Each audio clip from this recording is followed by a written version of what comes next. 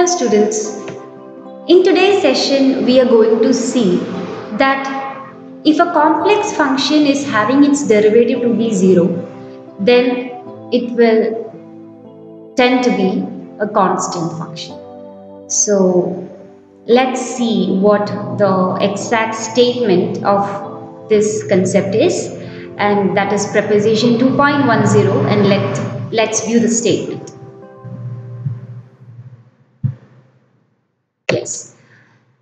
Statement 2.10 of the preposition states that if G is an open set which is connected also, and we are having a differentiable function from the domain G to the range, the set of complex numbers f from G to C, such that its derivative is 0 for every Z belongs to G, then the function is a constant. That means it is constant in the entire complex plane.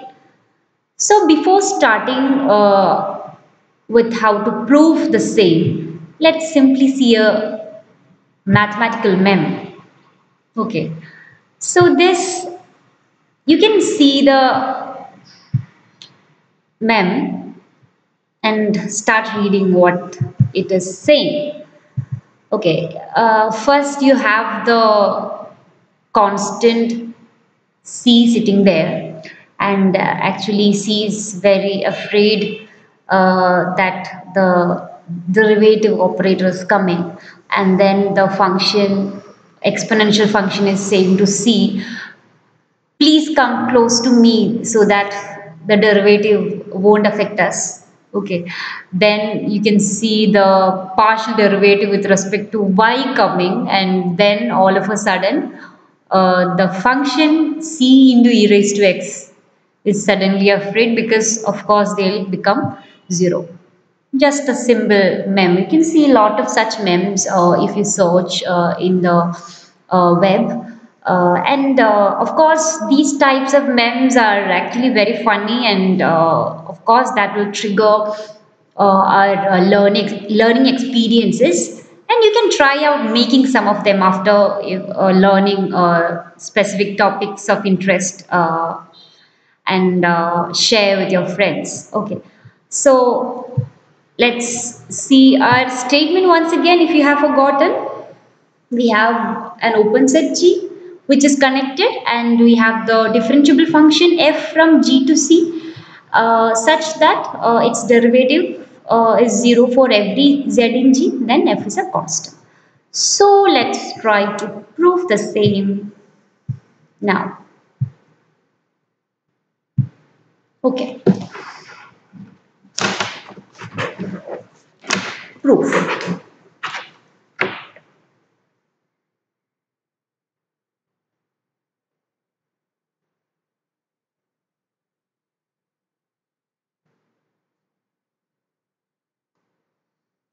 So let's see what all things we have at hand. Okay, we have a G, right? Such that this G is both an open and connected set. Also, we have a function which has the domain to be this G and the range to be set of complex numbers, and it's given that it is having its derivative to be 0 for every set in G. This is what we have at hand, and our aim is to prove that our function is a constant for every set belongs to C. This is our aim to prove. Okay. For that, what you're first going to do is we fix a particular complex number, set naught. I'm calling that particular complex number to be set suffix 0. That is going to be in G. Okay, so simply I'm drawing the domain G to be here. Okay, and it is open. Okay, this is an open set inside G, inside the complex set of complex numbers. And suppose this is C. Just imagine this is the set of complex numbers. So our function f is coming from G to C. Okay, and now we are going to fix a particular set knot in G. Of course, since f is a function, every element inside the domain should have an image. So definitely there is an f of set knot, right? Okay, I'm going to call this f of set knot as w naught. I'm going to call it. Okay, so our next step is call call f of set knot equal to w naught. Fine. Now we are going to define a set. Okay, I'm going to call that set capital A. This capital A is actually a subset of G. The elements will come from G, and those elements have a particular property that the images of those elements will be W naught. Just think that there are some elements here in G, okay, such that these points are also mapped to this particular W naught sitting here. Okay, these points are exactly mapped to the particular W naught. So if those elements are mapped to this particular point W naught, then we say that such elements will belong to this capital A. Okay, so that is what capital A means. Okay, so now let's see how we will move on. Okay, now let Z be an arbitrary point, arbitrary element inside this G. Okay, so we have the G here and we have the C here, just simply for our, okay, and we had some one set knot fixed here, and we had the W naught to be the image of this set knot, f of set knot, and we defined some points where all these points will have what, their image to be W naught, and called that set to be A. Okay, now you're going to select an arbitrary point in G. Let it be somewhere, anywhere. Let set be here. Okay. Okay. Now you're going to define a sequence. Okay.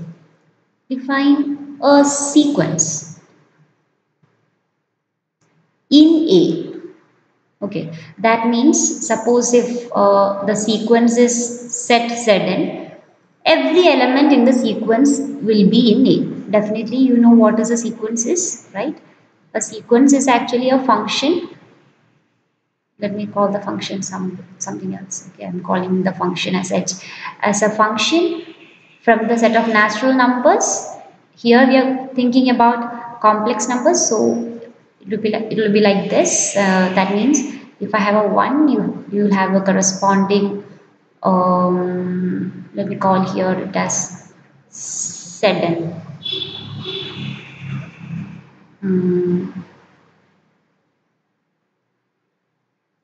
I'll call it okay, I'll call it 7, right? So 1 will be mapped to set 1, 2 will be mapped to set 2, like that. Okay, it goes on. So each set 1, set 2, etc., set n, etc., is happening to be inside this capital A. That is what we are defining. The points are in A. Okay, simply that. And this particular sequence has a particular property. Okay, the particular property is that the sequence is convergent, and where it converges is the point Z. Okay, so we have to think about the existence of such a sequence in A. Definitely, we can say that such a sequence exists because think about a constant sequence which is in A, such that it is tending to Z. Okay, such a possibility is there. So the existence is actually guaranteed for choosing such a sequence. Okay. Now, since Sudden belongs to A, for every n belongs to the set of natural numbers, we can say that the image of every element in the sequence will be definitely W naught, right? That is how we defined for every n belongs to capital N, right? Okay. Now, since given that f is differentiable, because of course its derivative is given to be 0 in g, if it is differentiable in g, that will definitely imply the continuity of the same function in g. It is continuous in g. Okay. This I am going to give as a question 1 for today's class. Question 1. Solve it. Okay. Now, how to move on? Okay. Now, since we are saying that f is continuous in G, right? F is continu. I'm sorry. F is continuous in G. What does that mean? Suppose say f is continuous at a particular point. At a particular point, suppose say small a in G. What does that mean? We write as in symbols that limit of z tends to a, f of z will exist as well as the value will be f of a. Okay, this is the standard definition of continuity at a point, right? So we can use the same here. So here we have instead of Z and A, here we will have Z to be the term sitting here and the limiting point will be Z. Okay. This will be f of z because f is continuous in every point of G. Okay. That is continuous for every point in G. Okay, so we can write like this. So since we have limit n tends to infinity, Zn is equal to z. Okay, we are having this. We can just rewrite this like this. That is limit. Instead of Zn tends to z, I can say n tends to infinity. Whenever n tends to infinity, obviously we have Zn to tend to z, right? So we can write instead of Zn tending to z, I am going to write n tends to infinity. And f of Zn will be nothing but f of z. I have just reframed the equation. Okay. Now,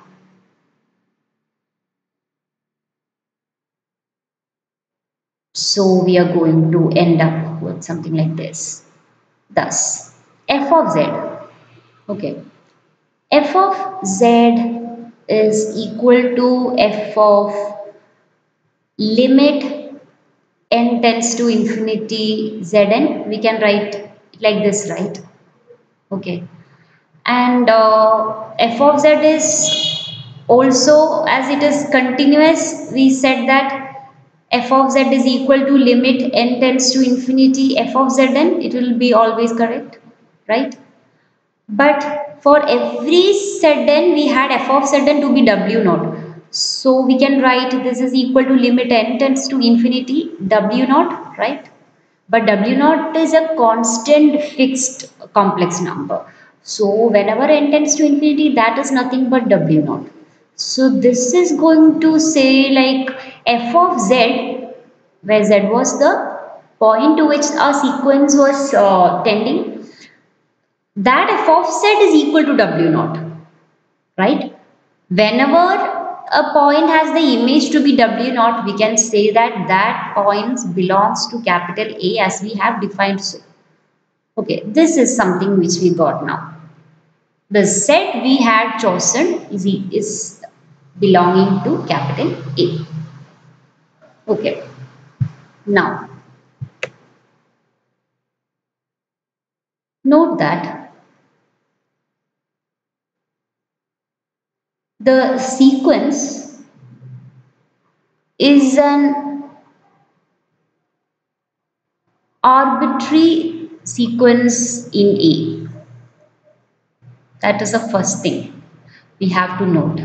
Okay, and we said that its limiting point z belongs to A. That is what we found out now.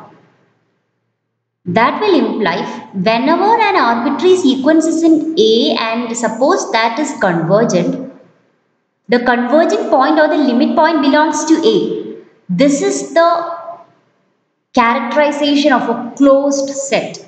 So we got a very important conclusion, that is the set A which we defined is a closed set in G. Okay.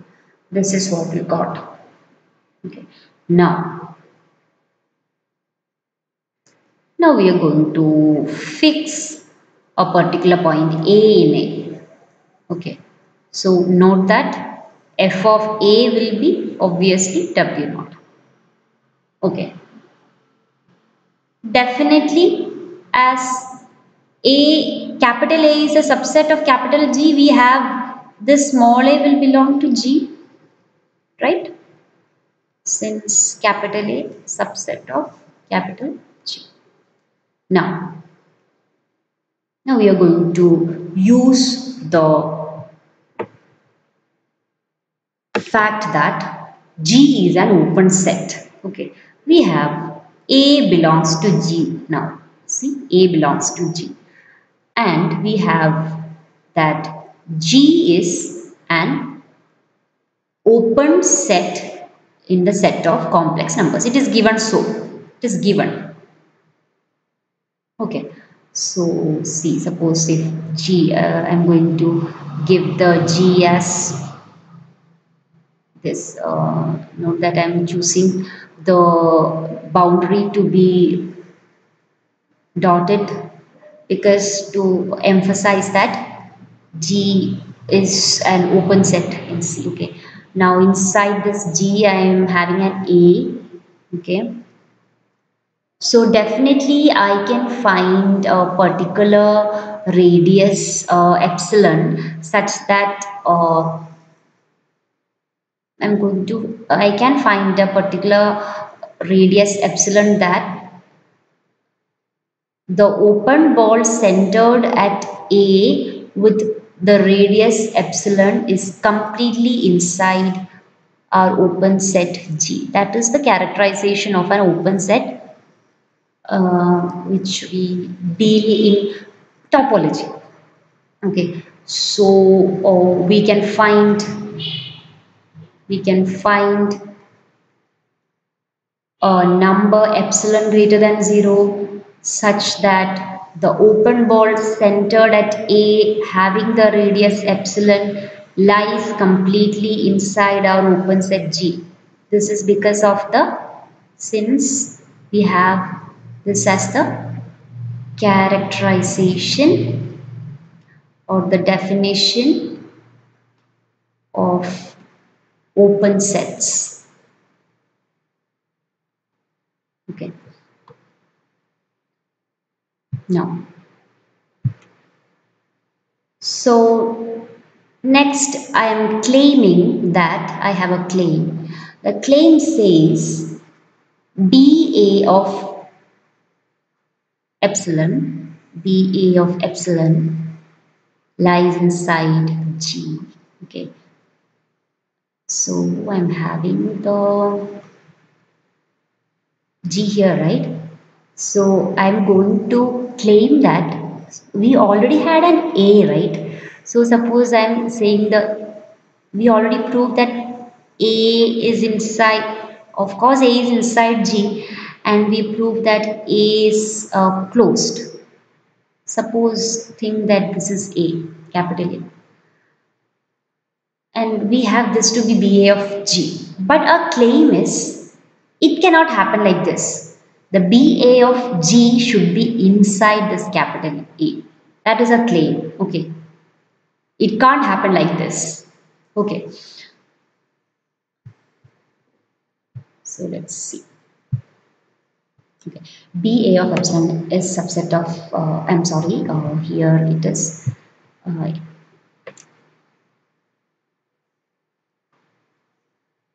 BA of epsilon is nothing, is contained in A.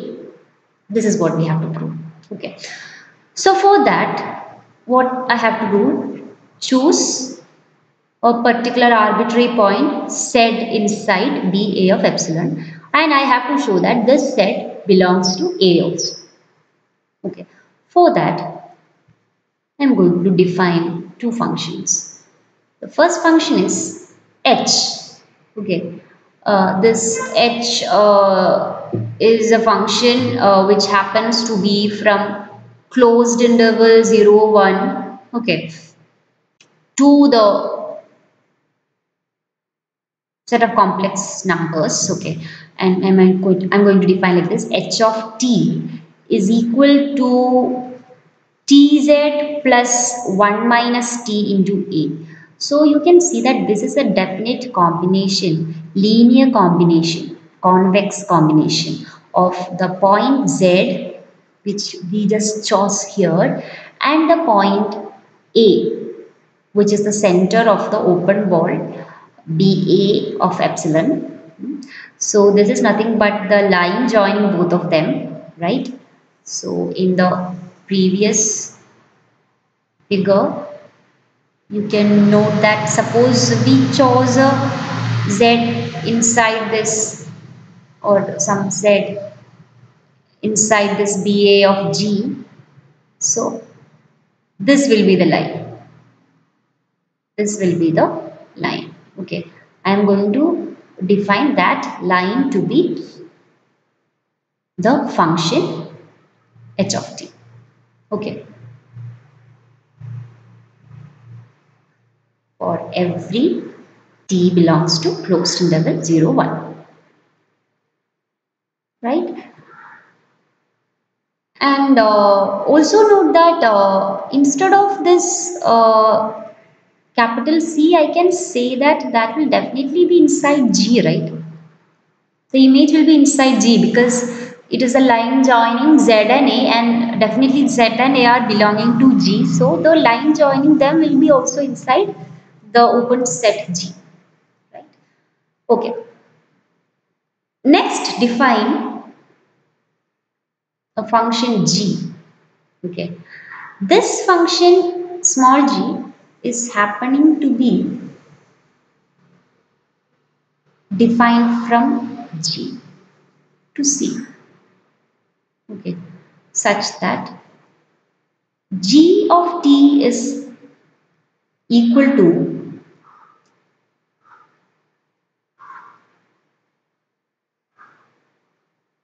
the function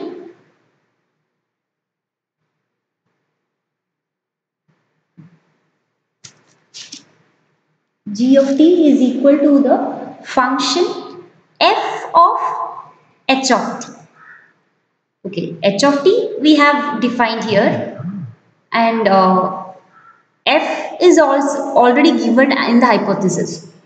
F is the function we are working on. Okay. So we are defining a composition of f composition h to be the small g here. This is the next function. Okay. Now, consider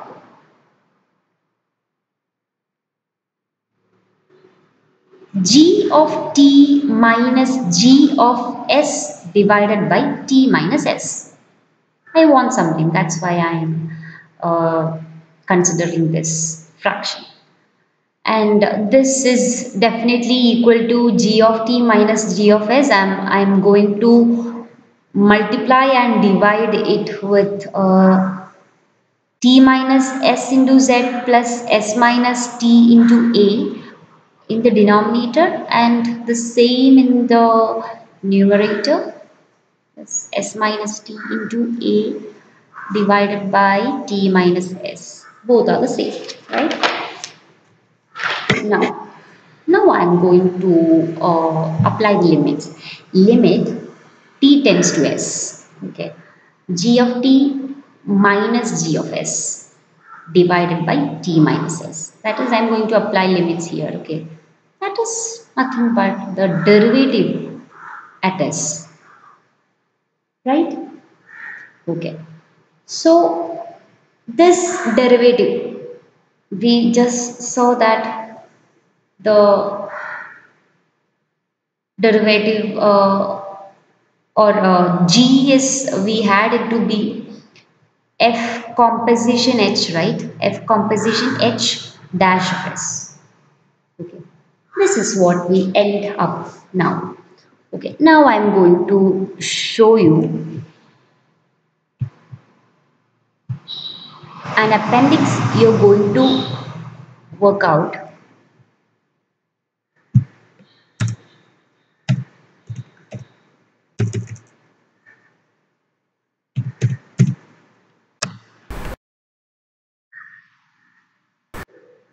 Yes.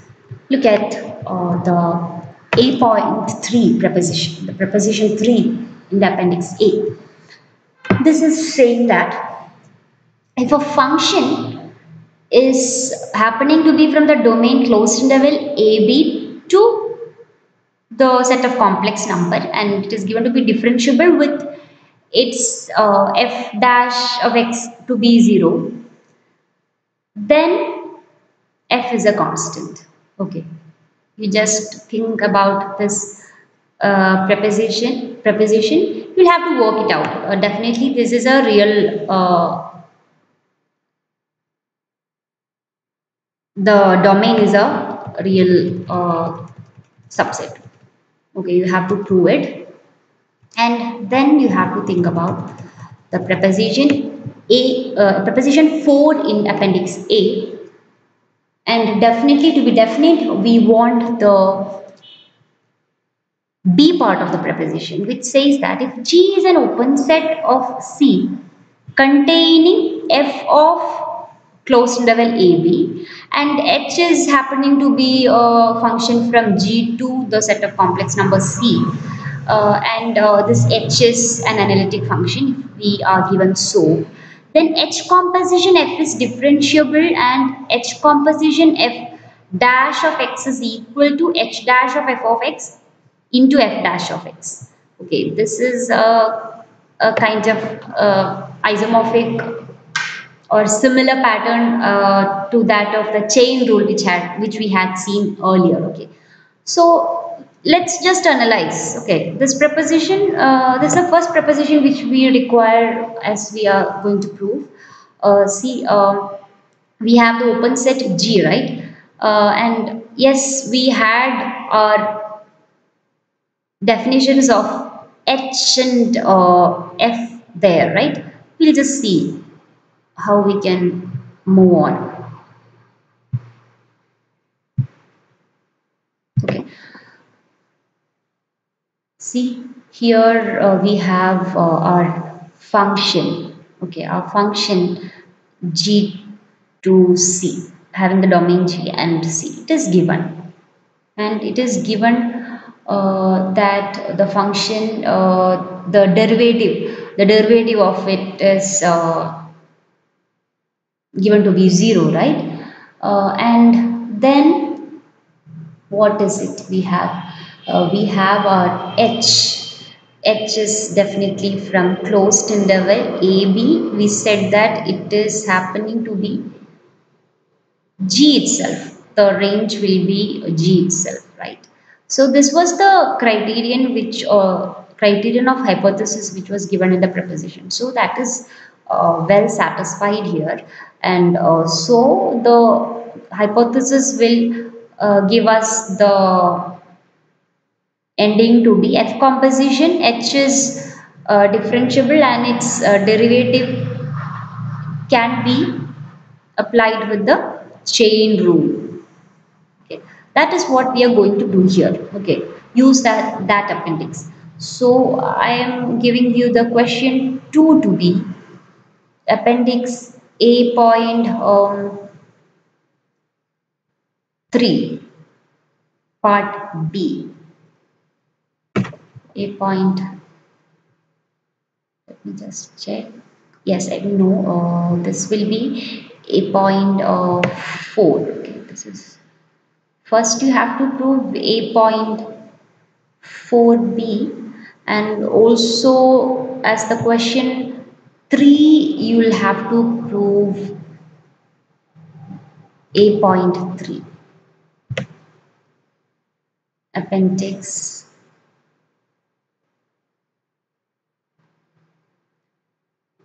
a point 3. This is the question 2 for today, and this is the question 3 for today. You have to prove it. Questions. So we are going to apply the chain rule here. So we'll get this to be f dash of f dash of h of s into h dash of s, right? Which is nothing but h of s. What is h of s? H of s I can write like this: f dash of s into z plus 1 minus s into, just change the variable t to s, that's it, and 1 minus s into a, right, into h dash of s. This was h of s, so I have to apply the derivative with respect to s. So when I am going to apply the derivative with respect to s, here I will have z, right, z plus a will be taken out, it is a constant, and then you have 1 minus s inside. 1 minus s I am going to apply derivative with respect to s, and that I am going to get as minus 1, 0 minus 1. So that will be the derivative of h dash of s. So you're going to get f dash of sz plus 1 minus s into a into z minus a. This is what you got now, right? So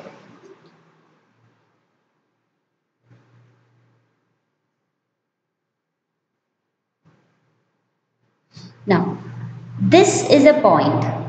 Look at this point. Okay,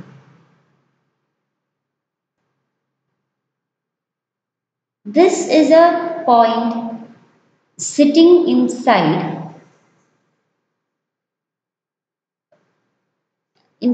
G. Definitely it is a point sitting inside G. We had earlier given in the hypothesis that the function has its derivative to be 0 in every point of G. So that is nothing but 0, right? That will be 0 into z minus a.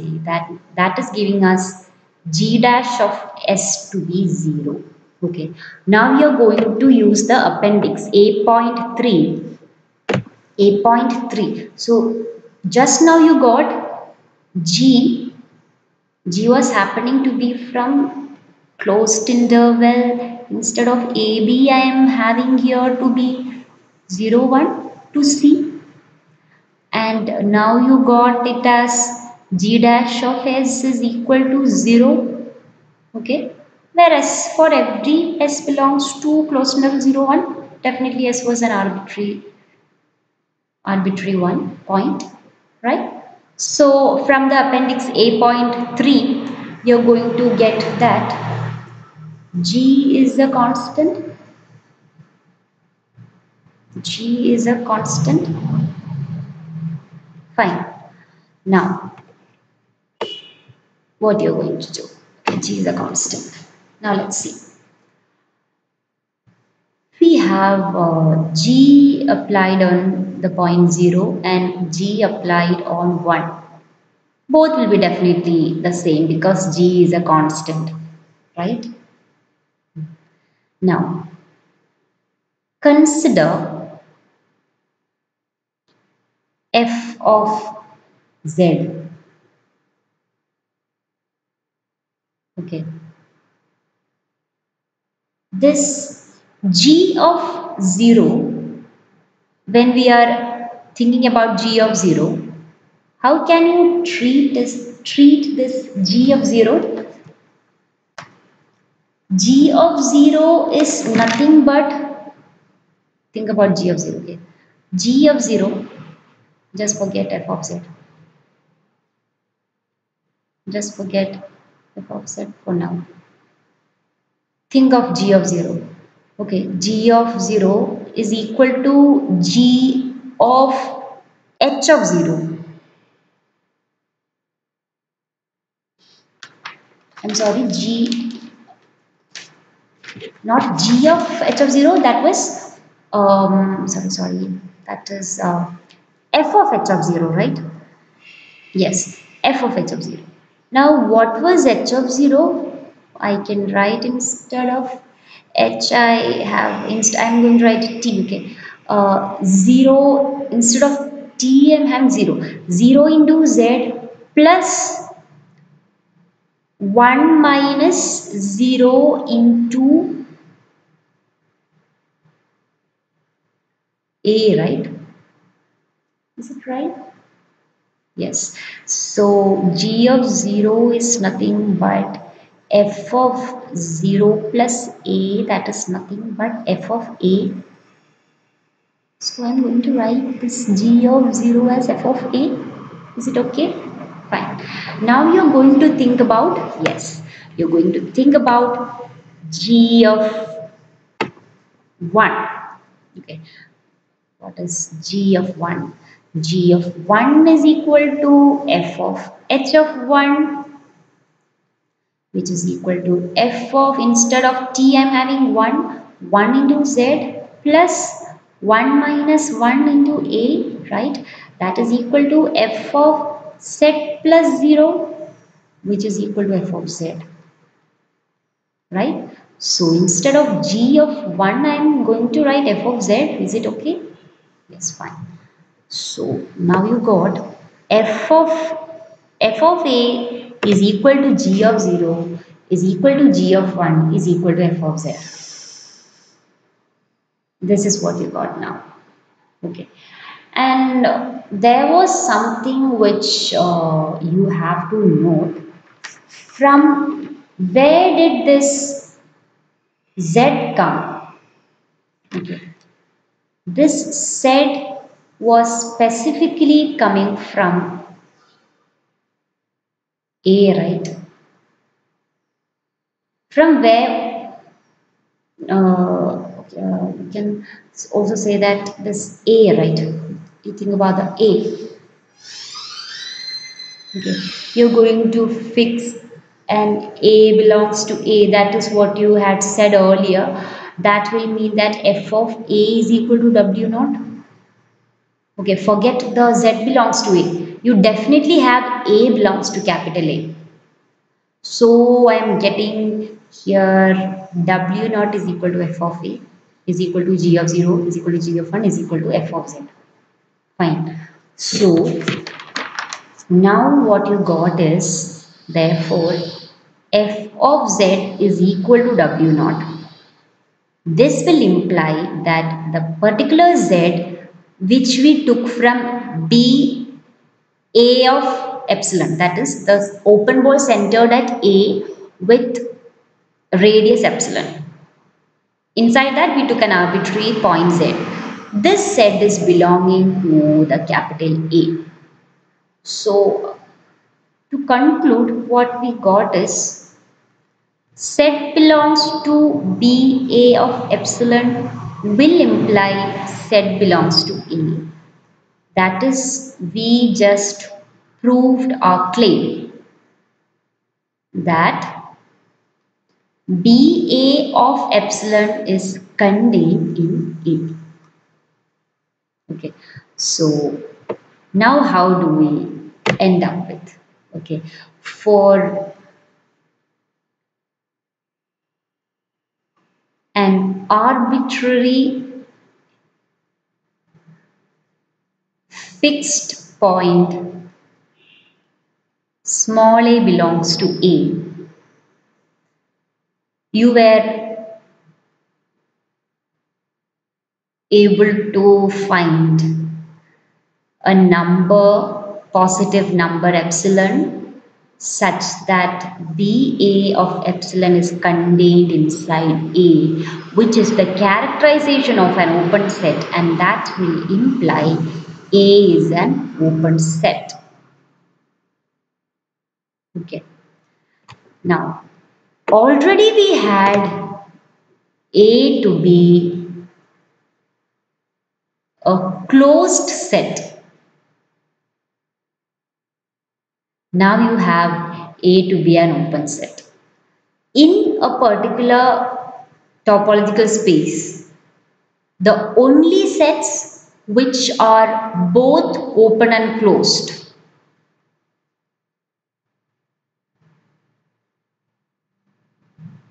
is phi and the whole set. So we are going to check whether definitely that will imply either A is equal to phi or A is equal to the whole set. So here we are having the whole set to be capital C, which is the complex numbers. But A not equal to phi. Why? Because we had at first that set not belongs to A, right? So A is not equal to phi. That means A is equal to script C, or the set of all complex numbers. That means for every set belongs to the set of complex numbers, f of set will be equal to W naught, where W naught is a constant. That is, our function is constant. Okay. Now you have two more questions. You had 1, 2, 3, 4. Question 4 is there any requirement in the hypothesis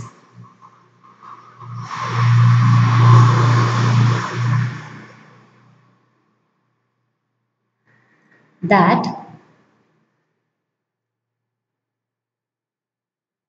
G is an open set? Is it always essential? Okay. The same question is just changed to connected set.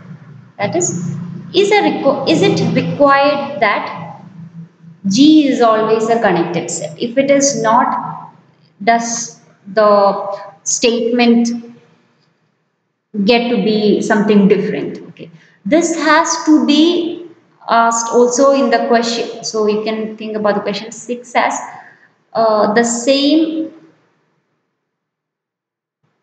interrogation of question 4 and 5 in the preposition 3 of the appendix. There we had the function to be from closed interval AB to C.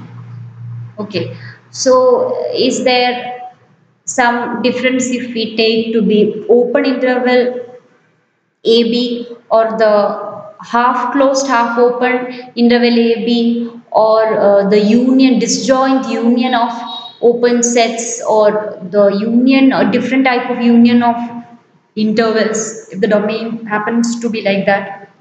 Are there some differences? Okay, so you have to check out whether that happens in preposition 3 of appendix A. Okay, these are things you have to work upon. And